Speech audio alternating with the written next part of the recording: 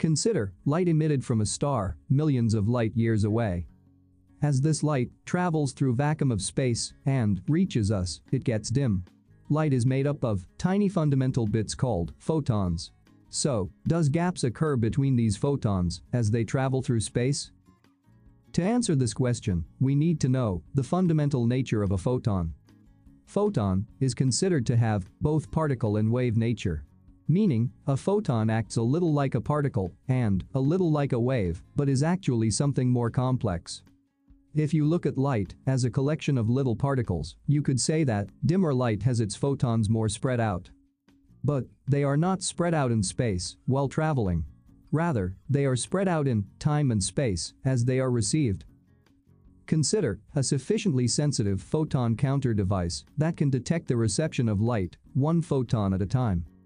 When you shine light at such a device, it does not receive the light as a steady stream. Rather, it receives the light as a series of discrete bundles of energy, separated by gaps in time. Similarly, shine light at a sufficiently sensitive array of photon counters, and it receives the light at point locations, with spatial gaps between them.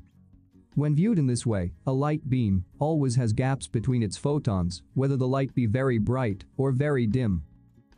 Apart from the particle nature, light has properties of a wave. If you look at light as a wave, then there is no gaps.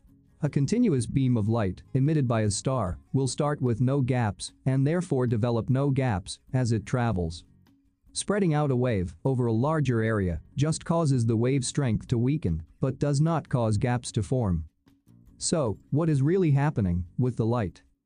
A helpful way to look at this problem is to consider that the starlight travels through space for millions of years, acting like a wave, and then acts like a collection of particles when hitting a photon detector, a telescope, or an eye.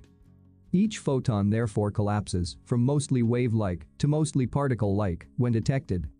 So, photons act like a wave when they are traveling, with no gaps in between, and acts like particles when being detected, with gaps in time and location between them. The act of detecting the light causes light to collapse from wave-like to particle-like, and therefore introducing gaps between them. Please like, comment, and share this video with your friends. Also, don't forget to subscribe the channel for more videos.